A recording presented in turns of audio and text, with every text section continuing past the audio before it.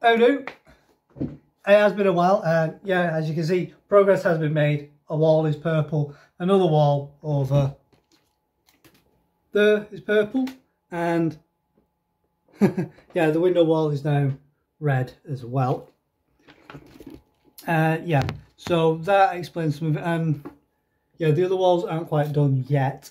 We have run into a few little issues that I didn't realise were behind all of that crappy old wallpaper. But hey, things are having to change just a little bit, but things are slowly going to happen in here. Now, I'm just going to jump straight into it because this one's probably going to be a bit of a quicker one because I don't really have much to talk about. And I do apologise if I yawn. For some reason, I just can't get rid of the yawns today. So, plus it is warm. I've been out in the backyard and I've been attacking the jungle, which was the rockery. So I've been having a bit of a go at doing some gardening for a bit. So I'll just jump straight in and I'll start with what I can find. I might as well just jump straight in with the NRL stuff, since it's the first page that seems to have loaded for me. By the way, everything I'm getting news-wise is coming straight off the BBC Sport website, just because it's the quickest one to load up on my browsers. So for some weird reason, I can't find any of the other independent stuff, just because I haven't got a clue why it won't load. I've been having browser problems. I've been using Firefox, Chrome, IE, the lot. None of it's really loading properly for anything else other than BBC, or even, to be honest, YouTube doesn't even load properly sometimes on any of them at the moment. So I don't know what's going on with that. Whether there's a lot of people using the systems, I don't know. But hey, let's jump straight into it. So from what I can see is there is a possibility of the NRL returning on the 28th of May. This is something I covered over in one of the previous videos, which you may be able to find somewhere else in the systems. I don't know, but you'll be able to find it somewhere else. Probably in the card, in the description, or in the notifications at the side. You never know where it's all going to go. Now, so they're saying that it could possibly be started by the 28th of May, or it could be the first weekend in June. I'm not quite sure on that. But ever since it was suspended on the 23rd of March, they've been trying to clear up the reasonings behind it and trying to get it started as quickly as possible. And it is being hailed as a community boost and a miracle for the community as well at large. So what does that mean for us on our side? We're probably going to be late June into July, or most likely going to be following along with how football seems to be going. And again, I apologise. So, because of the way that some facilities are, like here in Wigan or in Hull, we are multi-sport, multi-use venues.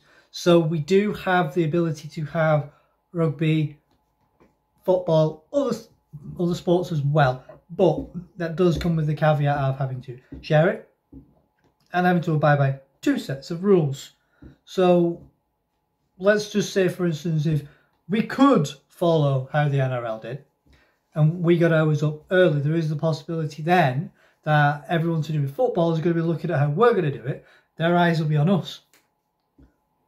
Or if we don't get ours in line quick enough and football beats us to it, we're going to be watching how the football lads do it and see if they can keep it up and whether we can follow suit. So there's going to be a bit of chop and change and a little bit of talk between each other to get all this lot sorted. Now, as for on our side of it as well, now there is going on some talk about the possibility of promotion and relegation being scrapped or suspended for this season, if our season ever does get started again.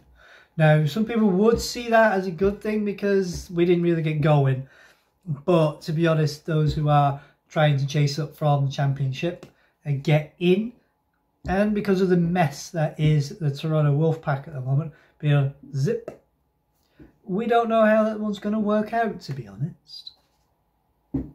I don't really know how I feel about if they were just to stay up by default or on merit, just because they were there when this crisis happened.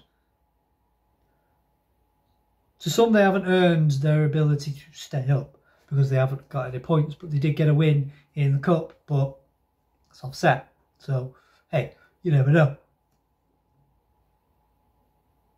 But then again, with the likes of like Lee or anyone else, sorry, I know I'm kind of like scatbrain right now, but I'm just doing this as a quick hot shot just because it's easier at the moment, just because I need to try to get some form of content out there for you and give my feedback on it and ask a few questions to you guys as well, so that I can build up and do a bit by bit one next time, because I'm starting to work on a few ideas, because the next one is probably going to be in multi chunks. There's going to be little intersections between them, so I'm going to try possibility of doing that if I can, so I'll be able to give it a bigger production for you all, just so it makes it a bit easier. And also, sorry, I cannot cut these yawns out because I don't have a portable zip to pause and start. I'm just doing this just on the fly. So for that, because then we've got Lee, who I think were possibly unbeaten in their run and all of that. So that did just get cancelled out. Does that mean then that they basically, so are they saying in effect that Toronto deserved to be up there ahead of the likes of Lee or any other lads to chase it up? So that's one of those things as well. And plus, to some people, I did read somewhere as well that people were basically saying that, well, if the likes of Toronto are going to be staying up and there's going to be no promotion or relegation, you might as well just hand Toronto the championship and just say they're the Super League champions, because that's as much as it means. Because that to some is literally what that little switch, along with the £1 million game as well, because that does mean that there's a lot of that. Along with some people are talking about the possibility of scrapping the promotion relegation altogether forever and putting it back to the franchise idea, which is more like how the NFL would be run.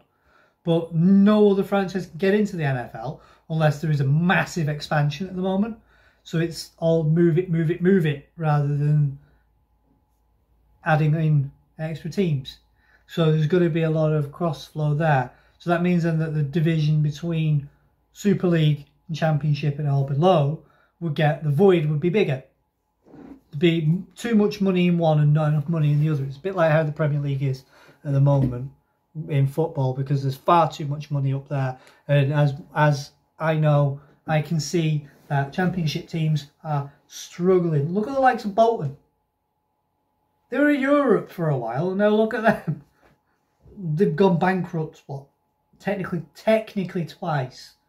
But that's here nor there. That's really nothing to do with rugby. But then again, yeah, it flows into another thing. So I'm going to like cut that bit about all of that and sort of off a rant.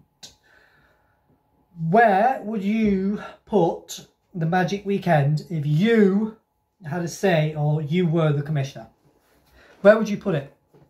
Because there's a bit of talk about, some people say that St James's doesn't quite fit for it because it seems a bit flat with some people, or it was a bit too voided or whatever. Some people didn't like things in Liverpool. Some people didn't like it at the Etihad. So you can never please everyone, but where would you put it? Bearing in mind it's got to be somewhere that's got the facilities. It's got to have to be in a major town or city that can handle it, hotels wise and travel wise and facilities wise. So for me, obviously, it's got to be probably Liverpool or Manchester, just because it's easy to get to. I know they've got the hotel capacities because they've hosted massive events. It's like Old Trafford's hosted like Champions Leagues and all sorts of other stuff. So obviously you can see that there is that ability in there. There's always going to be a lot of other stuff with it as well, because you've got the shopping districts, your foodie districts, you've got your bars and your clubs and everything as well, so you're going to have that. Plus it does have a big sporting heritage. Now, yeah, obviously they did put it in Liverpool because Anfield had been expanded and they were looking at adding extra strings to the bow, as it were, and bringing in extra revenue. So that was a fun idea, having things there. Also as well, I might as well just put this as a tie-in thing. Where would you put the grand finals as well? Would you keep it down south? Would you put it, like, would you have any finals at Wembley? Or would you rather have all the finals and all the major massive games up north where most of the basing seems to be? So would you have it at Anfield? Would you have it at Old Trafford or the Etihad? Would you have it in Newcastle? Would you have it at Sunderland? Would you even take it over the border, or, like, you know, over one of the borders? Would you take it to Cardiff, for instance? Or would you take it to Murrayfield in Scotland? Or would you take one of the Scottish major the other Scottish major stadiums? Would you take any of those? How about maybe going over to Ireland at Croke Park or the Aviva? Would you take it over there? Or is it one of those things of, because London is our capital, we take these finals to London like every other final and every other major thing does? Would you take them down there and have them at the likes of Wembley or at Twickenham? Or would you take it to, let's say, Spurs' new ground, which I don't know the name of it, but I'm just going to call it New White Hart Lane? Would you take it to New White Hart Lane and put it in there and give them a feast? A feast of rugby? Would you give it to them? Would you put it at Arsenal? Or, you know, or would you put it in at Stamford Bridge? You know, would you put it at a famous ground, or would you put it at a newer ground, or would you expand it out, or try, let's say, kind of like how the Champions League goes with its rolling basis of finals?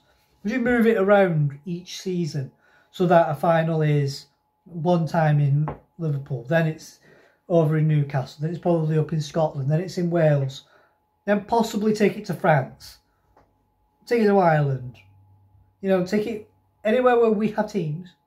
Would you do that? That would be a money spinner, but that would also be a ball ache for some people as well. So there is also going to be that. So how that would flow, I don't know, but I will leave that up to you. So for you guys, as always, since this seems to be a natural way of concluding things, so as always, guys, smash that like button, smash it in the comments. If you're not subbed, always sub up, because it always helps us out. You know everything. So I've got to say it from now. Peace!